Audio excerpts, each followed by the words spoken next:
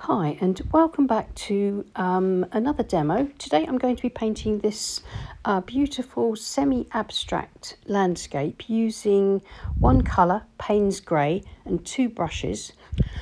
Most of the work is done with a large Pro Art Harke brush, and I'm using a small calligraphy brush, but any fine brush will do. I'm also using the corner of a plastic store card to etch some marks and sprinkling in a little bit of salt for textural effects. This is another one of my quick and easy experimental watercolours. It takes just over 5 minutes to paint plus drying time. And if you want to see more quick and easy paintings, then look for the quick and easy playlist on my channel. I'm using a sheet of Millford watercolour paper. It's cold pressed, it's taped to my board with ordinary decorator's masking tape, and my board's at an angle of about 45 degrees because I want the paint to flow. I'm going to be painting this wet in wet. You can use any large flat brush, it doesn't have to be a Harke brush for this, and this is a great exercise to loosen up beginners. So first of all, I'm going to wet the paper mostly all over. I will leave a few dry patches in the lower half so that I can have some soft and hard edges when I start to put in some paint.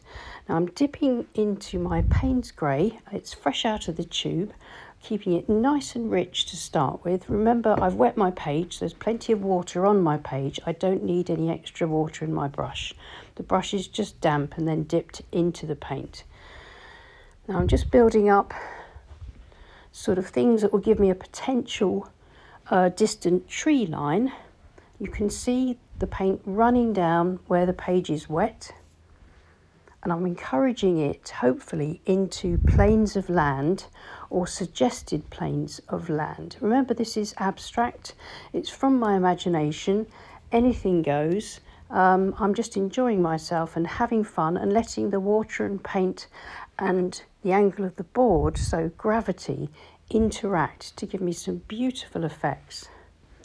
I would encourage beginners to have a go at something like this, maybe in your sketchbooks on a small piece of paper on the back of an old painting, and just play around and see what effects you can get, and have lots of fun just really exploring what watercolour will do when you just give up trying to control it and just allow it to do its own thing.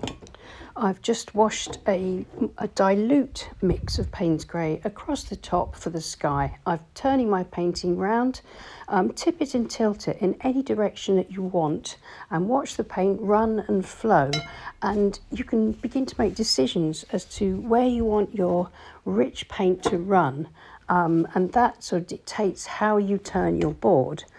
Now, one of the interesting things about this method of painting is that even though it's very random, it's very spontaneous and unpredictable, it's something that can teach you what water, paint and gravity together can do.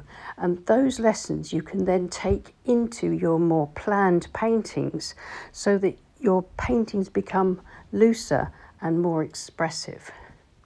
You can see that I've put in some stronger tree canopies, and now this is the corner of my plastic store card, which I'm using to scrape down across the page in a shallow diagonal, and that's sort of giving me some sort of perspective lines just suggested, if you see what I mean.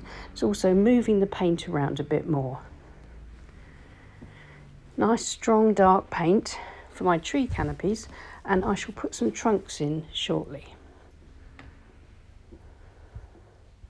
And I should do that to start with the corner of the card. So I'm scraping through the wet paint, dragging some of it into the canopies and bringing the trunks down just to the paint line there, if you see what I mean. So now these just random blobs are beginning to look a little bit more like trees. And as soon as we start to suggest the tree shapes, all the other random marks, the brain begins to interpret them as fields, maybe hedges, a hill, that sort of thing. So it's quite interesting to play around with this sort of experiment because I think it helps to get your eye tuned for being able to paint more loosely so that you are suggesting things rather than overtly painting detail. So this sort of exercise is really good practice if you want to loosen up. So I've laid my board flat because I don't want the paint to run down anymore. So I'm just going to do a few final touches before I leave it to dry completely. Firstly, I'm going to just lightly add a few more bits of fairly dry paint.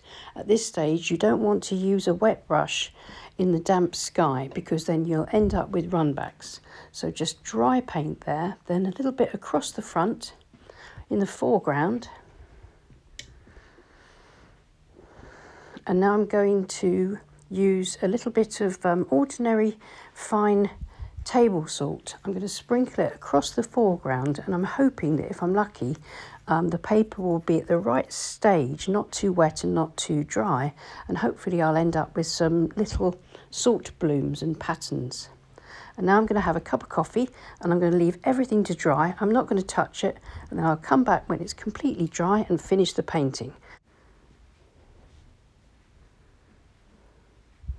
So it's dried nicely. I've got my board back up at 45 degrees, and sadly the salt didn't give me much of an effect. I've got a bit of texture in the foreground, but not the little flower blooms that I was looking for. But I'm really pleased at the way my distant trees have turned out so far. So I'm going to strengthen those up a bit, and I'm going to use my second brush for this, my small calligraphy brush, or you could use a liner brush, a rigger, or a detail brush, a small round, anything with a point, so you can do very fine lines and just add in some more trunks and a few more branches here and there. You can bring some of the branches up through the canopies that you created earlier and just strengthen the illusion or the suggestion of these being distant trees on the top of a hill.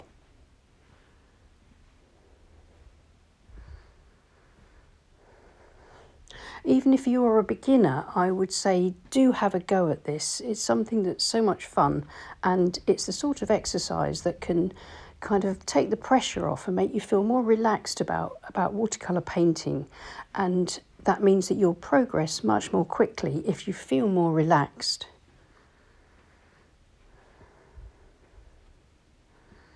So you can see that my distant tree line now is shaping up quite nicely. I'm pleased with the way it's looking. My diffusions of paint from the wet in wet process at the beginning has given me some beautiful marks which kind of suggest a sort of misty distance as well. And I'm really pleased with that.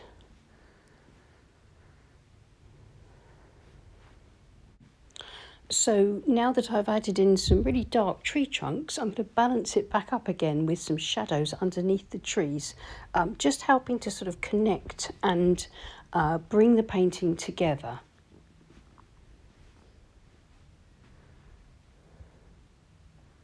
Just a few little dots and dashes here and there just to break up that tree line a little bit.